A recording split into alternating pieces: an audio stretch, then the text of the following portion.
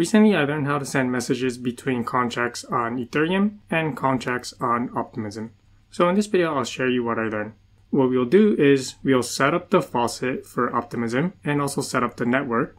And then we'll deploy a contract on Ethereum testnet and Optimism testnet. And then we'll send some message from Ethereum testnet over to Optimism testnet. And what I mean here when I say send message, it means that by sending a message, we'll be able to call contract on L2 from L1. So the first step is to set up a faucet for Optimism and also set up the network for testnets. The first thing that I'll do is register the network for Sepolia testnet onto my MetaMask. And all you have to do is go to Optimism documentation, and I'll paste this link in the description, so just follow the link. And then from here, click on this link. This will open another tab, and then go ahead and click on Connect. Here I'm setting the network on MetaMask, and my MetaMask will pop up, so I'll click on Switch Network. Opening MetaMask, I can confirm that now I am on Optimism Sepolia testnet. If your MetaMask does not have Sepolia testnet, then you'll also need to configure this. Once we have the testnets registered on the MetaMask, the next thing that we'll need to do is get some ETH on testnet. So there are two ETHs that we need to get, one on Sepolia and one on OP Sepolia. Also from the official documentation, I'll click on this link to get ETH on Sepolia and click on this link to get ETH for OP Sepolia. Clicking on this link will open a new tab that looks like this. Go ahead and paste your address here and get some ETH for Sepolia. Next, click on this link. This will open another tab, so go ahead and fill out the form and get some OP Sepolia ETH. Once that's done, you can open your MetaMask to check that you have ETH on OP Sepolia, and you can also check on Sepolia testnet that you also have some ETH. So once that's done, the next step is to write our contract and then deploy it on these two testnets. Okay, back in MetaMask, so step 1 is done. Let's now write a contract and we'll deploy it both on L1 and L2. What we'll do is write a simple contract called greeter, and what we're going to do is send a message from L1 to L2. To call contract from L1 to L2, we'll need to send a message to a specific contract deployed on the testnet. This contract is called cross-domain messenger, and by sending a message to this contract, this message will be relayed over to Optimism L2. Now there are two functions that we need to know to be able to send a message to L2. The first function, the easy one, is called send message. You'll specify the target and some kind of call data and gas limit to be spent on L2. So we'll be calling this function to send a message over to the L2 contract. And also we have another function called x-domain message sender. When our message is relayed over to L2, our L2 contract will be executed. Inside the L2 contract, message sender will be this cross-domain messenger contract that is also deployed on L2. If you wanted to get the address of the greeter contract on L1, then we'll need to call this function to get its address. These two functions will become more clear as we write our code. Okay, so let's write our code. The first thing that I'll do is create a constant which will hold the address of the messenger contract, the cross-domain messenger contract. Say address, public, immutable. Since there are two different messengers, one on L1 and one on L2, we'll make this immutable and we'll set it when we deploy our contract. Messenger. Here are the two addresses for the messenger. On ETH Sepolia testnet, this will be the address of the messenger, and on OP Sepolia, this will be the address of the messenger. Okay, next we'll create a state variable called remote greeter. This will hold the address of the greeter contract on the other chain.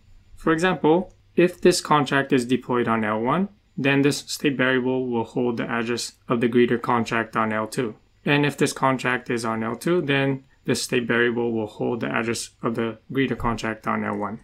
Address, public, we'll call this remote greeter. And then let's now write the constructor. Constructor will pass in the address of the messenger and say messenger is equal to messenger. Next, we'll write a function to set the remote greeter. So say function set remote greeter address remote greeter external, and then say remote greeter is equal to remote greeter.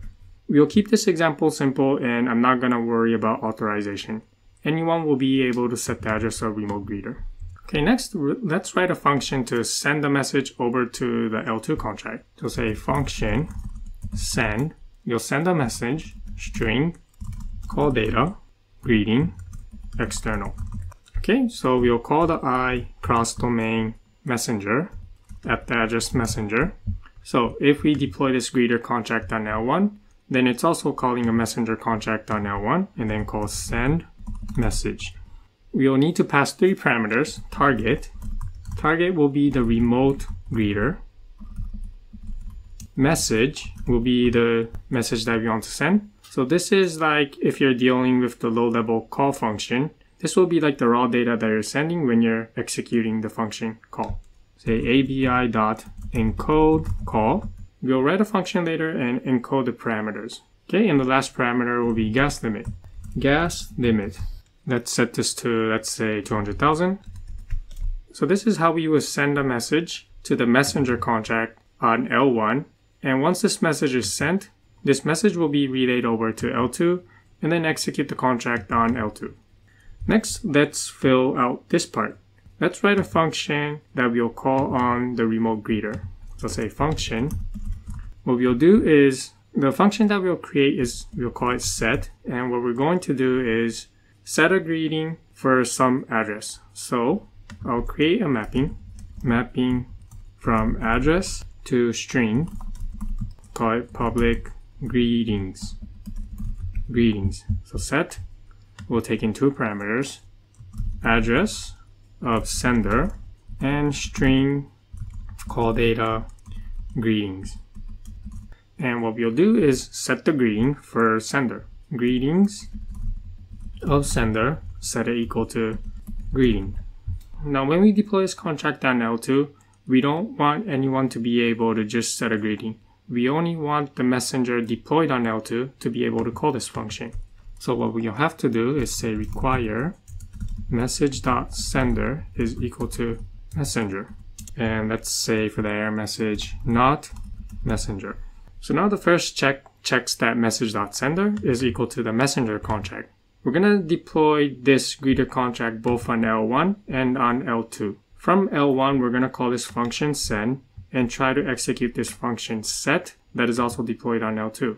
So we made sure that on L2, message.sender is equal to the messenger on L2. But how do we check that the message came from this greeter contract on L1? Well, we can get the sender of L1 by calling this function, xDomainMessageSender. So over here, let's say require I cross-domain messenger xDomainMessageSender. So the message sender on L1 that called into this function. And this should be equal to the remote greeter. For the greeter contract deployed on L1, this remote greeter will reference the L2 contract. And for the greeter contract that will be deployed on L2, this remote greeter will reference the greeter contract deployed on L1. So this function over here, xDomainMessageSender, is how we get message sender that sent the message over from L1. And if these two don't match, let's just say not authorized. Okay, so that completes the function for set. Let's now complete the function for send. So send a message, and what function do we want to call on the remote greeter?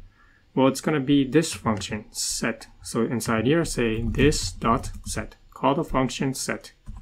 With the parameters are sender.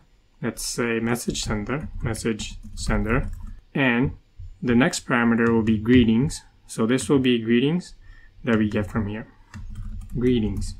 Okay, I'll hit Ctrl S to see if the contract compiles, and the contract compiles. This is the contract that we'll deploy both on L1 and on L2. The next step is to deploy this contract both on L1 and on L2.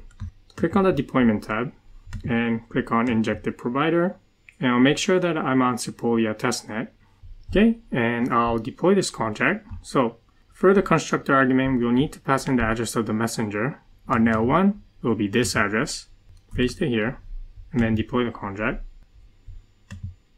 Okay, once the contract is deployed, I'll make a note here saying that the L1 contract is deployed here. Next, we'll deploy the contract on L2.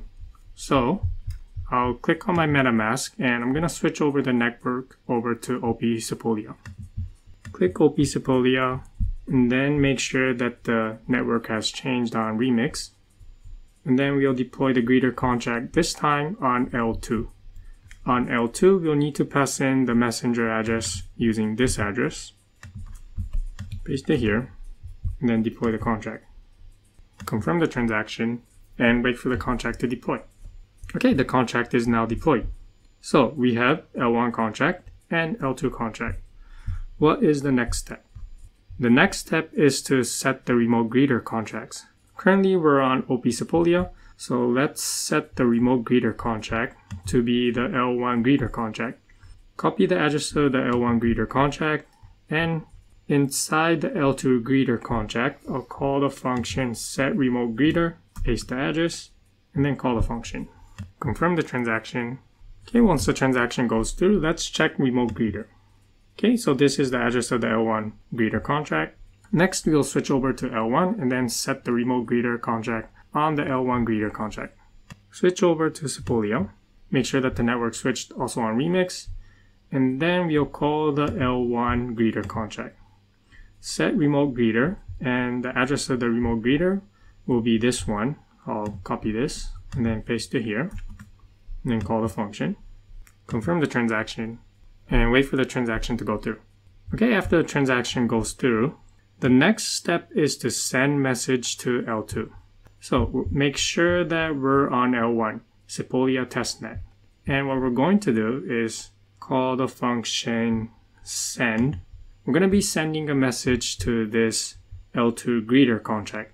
And what we expect to happen is on the L2 greeter contract, we expect that this function will be called and we'll set the greetings. So from L1, let's say hello L2, call the function send, and confirm the transaction. So what we're doing now is calling this function. We're telling the messenger contract on L1 to call the contract on L2. The address of the contract is the remote greeter. This will be the L2 greeter contract. And we want to execute the function called set with the parameters message sender and greeting. I'm going to wait a few minutes for the message to relay over to L2. Once the message is relayed, it will automatically execute this function, and afterwards we'll query greetings on the L2 contract. Okay, I waited a few minutes for the message to relay over to L2. Let's check that our transaction went through on L2. So first thing that I'm going to do is switch the network over from Sepolia to OP Sepolia.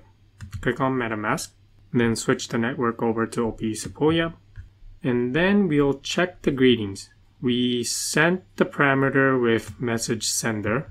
Message sender will be this address over here, so I'll copy this, scroll down, and then open the L2 greeter contract, and we'll paste the address in here and then call greetings. And we get the message, hello L2. This is amazing. We sent a message over from the L1 contract, and magically the L2 contract was executed.